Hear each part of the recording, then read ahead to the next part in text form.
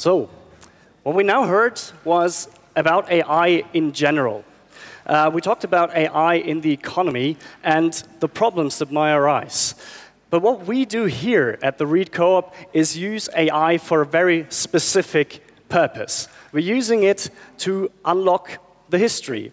So the question that we're trying to discuss now is AI the key to history?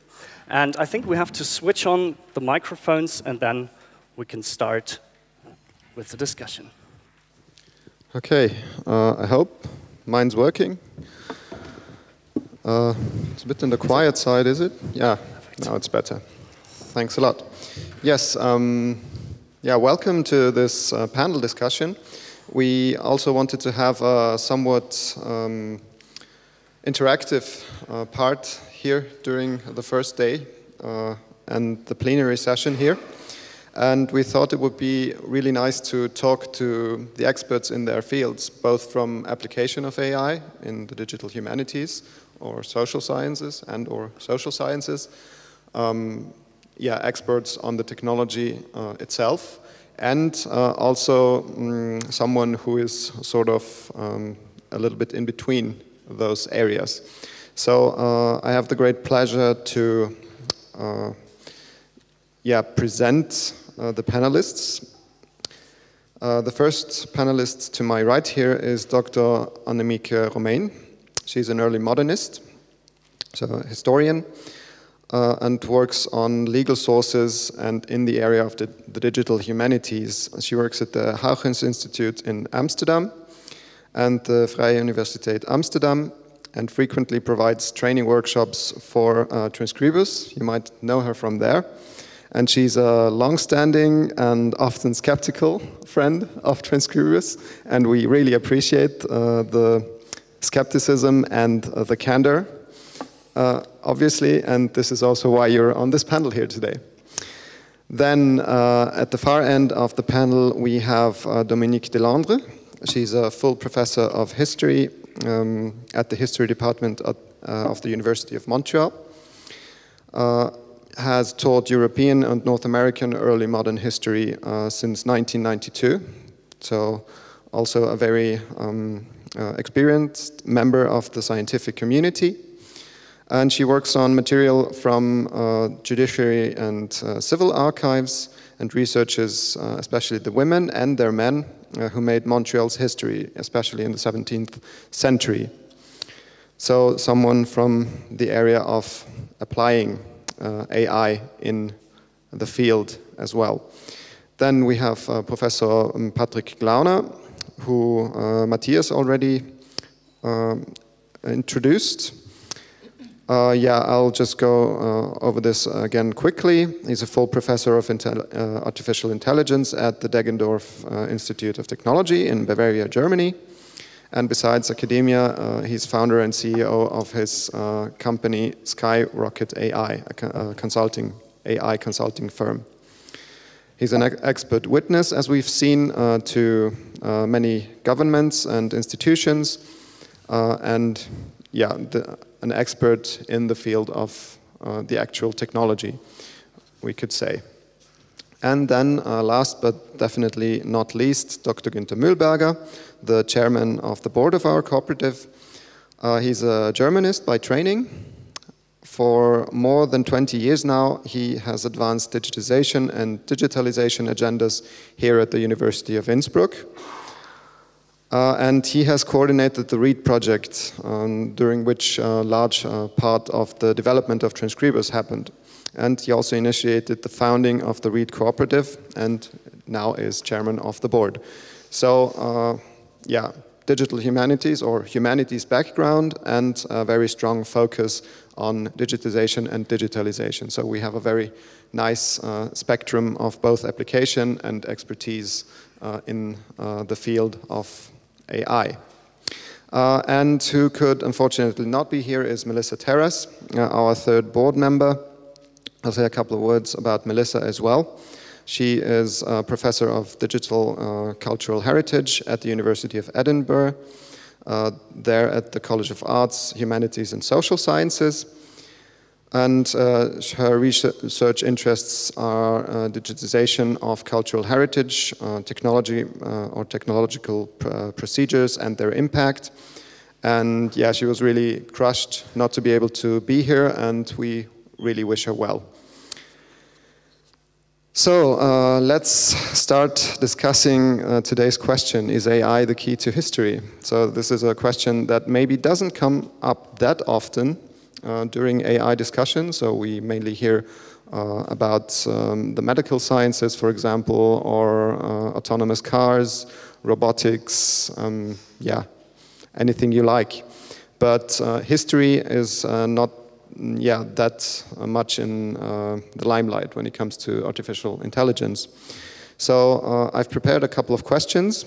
The first one I'd like to ask is, we keep hearing more and more that AI can do things maybe better than humans, especially during Professor Glauner's talk.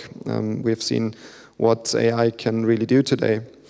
And my question is, can it really do a better job? And do you think it can do in non-exact sciences, such as the digital humanities, or the humanities in general, to which also history belongs? Professor Glauner, what do you think? Well, thank you very much for the question. Yes, AI can do better than humans, but we always need a good ground truth, and I think that's a challenge in every science. So you need a good database, and if the database is wrong or biased, finally you will also make wrong predictions. I see a lot of potential in the humanities and, for example, in history. Like you talked today about search and all of those advanced search features you wish to have. AI will be key to that. So we have this, exponential amount or exponentially growing amount of data around us, and the only way we can keep track of it is search. And there's so much historic data out there that is not digitized yet, and we don't have enough experts to read these old characters and to type them into a computer. So an AI is certainly very, very helpful to do this. But an AI can also help, for example, to restore images or text that is partially broken. Maybe, part of a page got cut off or an image got partially damaged, and maybe the AI can help us to complete that information. There's obviously always some uncertainty included. Humans make mistakes, and so does an AI, but the AI can allow us to do all of this much faster, much better potentially, and humans can finally still take a final look at it and try to improve it. And what do you think about the room of interpretation that often exists in the historical sciences? That's one of the problems, I think, also why I'm asking these questions. Sometimes it's difficult for humans to decide, is this a correct representation of the historical facts? Can this really be reduced to solid ground truth, do you think? Well, maybe the AI could propose different scenarios and could also give an explanation why the AI has come to that conclusion. And then maybe experts can look at that explanation and wonder, does it make sense? Mm-hmm. Okay. Yeah, because I think one problem that AI has maybe, or that it doesn't do such a good job of yet, is explaining things to humans. So it's quite good at providing answers, I think, and speeding up decision making, but really getting a point across, that's maybe still a bit in the future. Maybe let's move on to the experts on this actual field, history.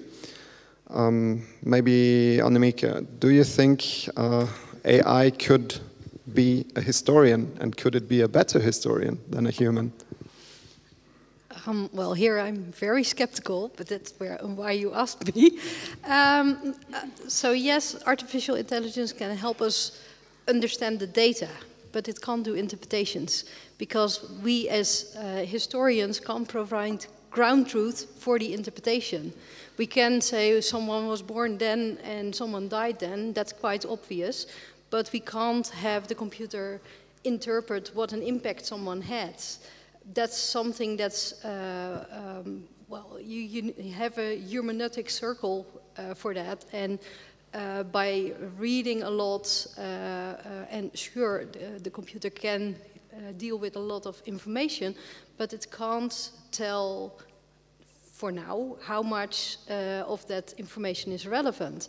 And if you want to be able to propose a new vision, basically ground truth would train the computer to come up with traditional visions, because that's what it would hypothetically be trained with. But if you were to come up with an alternative view, that would not count as ground truth, but it would still be an interpretation of history. And then I'm not talking about extremist views or Holocaust deniers or these kind of things, but if I look at my own research to 17th century political structures in Germany and France, I came up with a different interpretation than was commonly used, and that would not be something the computer would come up with, simply because it's not part of the curriculum. So with the hermeneutic circle, you keep thinking about what is going on, you keep reinterpreting, you might come up with comparisons to different areas, and you as a human can make connections that you can't feed the computer yet as being ground truth. And if you do, then you would have so many diverse ideas that the computer couldn't make sense out of it, because, well, what is true then? Maybe let's try to get some other answers from the spectrum. Maybe Professor Glauner again. Do you really think the AI cannot do that? For example, let me use a very simple example here, maybe one that everyone can understand. Why did Napoleon invade Russia? Are the common explanations that are given the true ones, or is it just a matter of not having enough data that the interpretations are the ones that they are currently? What do you think? How would you respond to this view? Well, computers and AIs obviously give us the opportunity to gather a lot of information and analyze it. That's something a human could not do in his or her lifetime. And that's obviously a huge opportunity. Yes, the AI is trained on certain data. Nonetheless, there is some creativity now in these models. And the AI could also possibly check if things we see as their ground truth, if they're actually conclusive by adding more information. So I see that as a huge opportunity. But yeah, the AI will not ultimately decide about history. We should never let an AI to decide ultimately such very serious things. Same in healthcare. We don't want an AI to ultimately decide if I'm sick or not. It should always provide advice to experts and explanations, and they will make the final discussion. Mm-hmm. That's a very interesting view, I think, because I think one thing that is also very discussed very hotly at times is what should we do with AI, and what should AI do, not just what can it do. And this is also maybe where China is a bit ahead of us with the decision what it should do, and they let it do more, we could say. So in the Western tradition, we are maybe thinking a bit more about what it should do. In that connection, maybe let's hear from another expert from the historical domain. Dominique, what is your working relationship with AI? How would you say you collaborate with AI? Because we've just heard AI can be a tool or should be a tool. What do you think? Should it be a tool, or should it also be part of the conversation? So should it get its own voice, or should it really be just a tool? Actually, I feel... Is it switched on? Yeah. I feel a little bit like an imposter to be among you, because I'm user-friendly of Transkribus. And by the fact that I just arrived in front of very difficult handwriting to decipher, and I realized that Transkribus could help me to teach this paleography, very hard, and even for me to be able to recognize this handwriting and everything. So I'm not sure that AI is the key to interpretation of history, but AI is a tool, and it serves a real revolution that is going on in the treatment of the archives. And that's why we need to think about this revolution and all the little details that you were talking about. And so, yes, it's changing profoundly the way we are reconstructing the past. Of course, I don't need to spend 5 years of my life writing my thesis about 10 years of the political thought of Napoleon just before he invaded Russia, you know, because the amount of paper to read is huge, and to find something new also. So now I can go on 300 years of manuscript and find it's no more a sample. How do would we say that? We're not working with samples. We're working exhaustively with the search, and with our knowledge of historian, we will always need paleographers, historians, to be able to interpret what the data are offering us.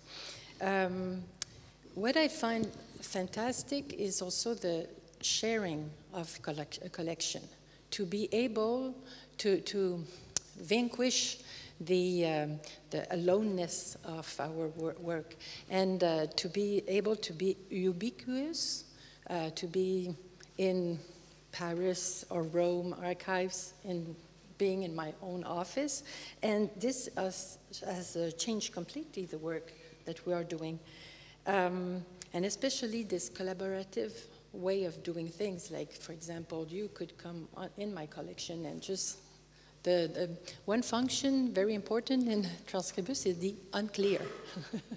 So you can check the unclear, and you can add, and like a wiki thing, you can work together. So this is very, very important. If I understand this correctly, you see it more as a tool. It's a tool, but it's a techno-social tool. Okay, yeah, so it combines the social potential of the members of the scientific community, is what you're saying. Yeah. Okay, good. Let's maybe move a little bit between the poles of the spectrum that we have here today. Günter, a question for you that is a bit in the vein of what we've just heard. You have managed a digitization and digitalization group for more than 20 years now. And for about half that time, now AI has played an important role for this.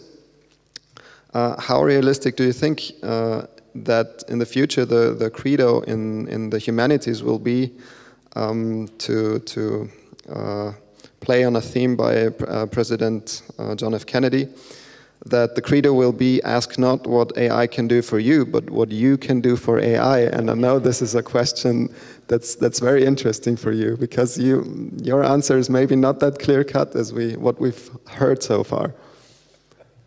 Well, my spontaneous answer would be... Use the microphone, please. Excuse me. My spontaneous answer would be, I have done enough for the AI. But it pays back, so that's definitely. I think for me, it's as you said, you need to solve a problem, yeah, and that's the mission. I just can say the mission to solve the problem of text recognition. That's 25 years old when I discovered it in my PhD thesis. I wanted not to read 4,000 letters of Johann Wolfgang of Goethe. I just wanted to search for Nazism. That's it. Yeah, and this was really to solve the problem. And to solve the problem of searching, I'm sure that AI will play a big role there. But we have to understand that there is a problem with searching, yeah, and that it is not enough to say, well, yes, you can search. Of course, it's an improvement, but we want to have more, and we need this kind of vision to say, what do we want? And in the ideal case, I would expect that AI can do a lot. It can be a tool, but it can also be a dialogue partner. Yeah, I'm sure. I don't read too many books, I have to confess, but I remember very well reading a real standard book about the biography of Johann Wolfgang von Goethe, So, and it had, I don't know, 1,000 footnotes. And my thinking was, if all the footnotes are digitized, you would get a kind of network, yeah, with the research literature and connect this with the sources of what they are talking about. I mean, that's a kind of knowledge I never could reach in my life, but the computer can do and AI can do. And then to get some suggestions, as we saw the nice image with the chairs from you. I had a closer look to some of the chairs and I thought, oh, many of them are really ugly. Yeah, they look nice at the beginning if you look at it, but if you look from the view, would you buy it? Well, I'm not sure. But there are also probably 1 out of 10 or 1 out of 50, which is great, which is a new idea, yeah, or which is a nice image, and the same would happen with a personal research assistant or whatever you would call it. It would give you new ideas, and you would say, well, makes sense or not. So okay, so you would see a somewhat more independent role for AI in the conversation as opposed to just being a better search solution. Yeah, I think there are no limits. There are no limits, and it must be clear that there is no difference actually between the learning of machines and our learning. It's just a different physical basis, but the principles are very similar. Continuing this line of thought, if we allow AI to become part of the conversation, I think there may be new dangers arising, because I think when you let AI be a part of the conversation about history, there are some things that might be problematic. For example, think of deepfakes. That's AI too. So AI can write history as well as interpret it already. History could be a source of knowledge to learn about humanity and to defeat humanity. What do you think about these dangers, Professor Glauner? How far away are we from a Terminator scenario that Elon Musk often evokes? Well, I think the fear of out-of-control AI is exaggerated. There's a lot of sci-fi around it, and I also like Star Trek and Terminator. I know all of that is really cool. But a very famous AI researcher named Andrew Ng, he was the founder of Coursera and started all these online courses about AI. He was a professor at Stanford. He was asked to assess how far we're in AI and if that scenario is anywhere near. And I think he gave a really good explanation, so I want to tell you that. He said, well, in AI we have made progress and we have some next steps we want to do. And he compares this to space. So there are researchers, and then NASA is thinking about sending humans to the Mars at some point in the next few decades. There are maybe some researchers already thinking about how to colonize Mars in the distant future. So in AI, we also have some plans what we could do sometime in the future. But he said he cannot really prevent AI from turning evil because we are too far away. Like in space, no one is so far thinking about how to combat or handle overpopulation on Mars, because it's just too far away. We first need to make a lot of steps there, and that's what Andrew said, that he cannot productively avoid it. He's working on AI, shipping code, adding value. Obviously, those scenarios, at some point, they may become relevant, but we're just too far away. Okay, thank you. That's a bit reassuring. I'm not sure I believe it, but let's see what the next 5 years even will bring. Maybe let's have some questions from the audience, if there are any. Lucia, is there someone who could lend Lucia a microphone? Yeah, you'll get a microphone in a second. I really... Is it switched on? I really don't like the microphone, but anyway, Günter, allow me to disagree with you about, you say we are nearly close to the end of the technology for text recognition, because I agree with, may I call you Patrick? Or because Glauner. I am more on his opinion, and that's what I would like to ask. Can the text recognition also help us with lost information? And then here I'm thinking that's a problem I'm dealing with, is documents that the time or the whatever ate some words, documents that survive poorly the test of time, or like the Dutch would say, the van tijd. And so some documents are pretty much damaged, but we could read still. It's not they are completely destroyed. So, for example, when you miss words because some bug ate, can we train enough data so that we can fill in the gaps? That's my question, because then the information is lost. Or do I need to express myself in another way? Do I make any sense? You understood the gist of the question? Günter, yeah, I think we all yeah. have seen the example from Google where they added some text to manuscripts, I think from Israel or so. So the idea is rather clear to predict what could be there, or maybe if it is a very faint and hard to read thing, to also somehow predict what could.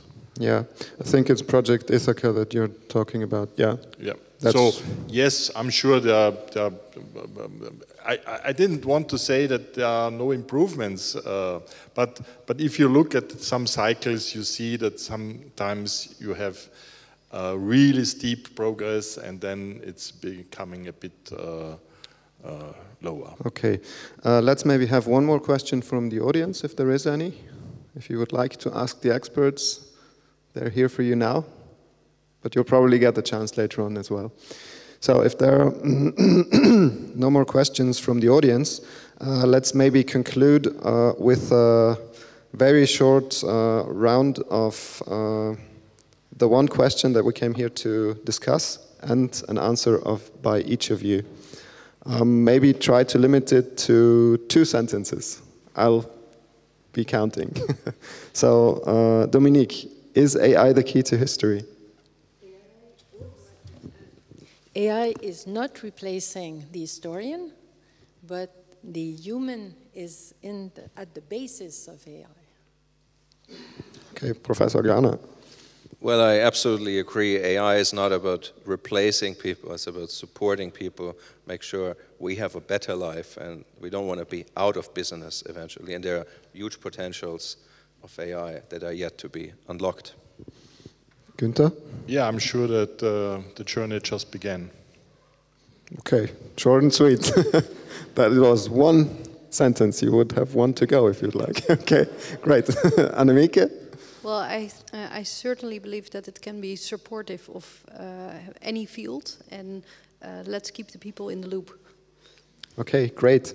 And what it is sure to be helping us in the future is unlocking history. And that's what the motto of our cooperative is. So let's unlock history together. Good, thank you, dear panelists, and I'll hand back to Matthias. Thank you very much.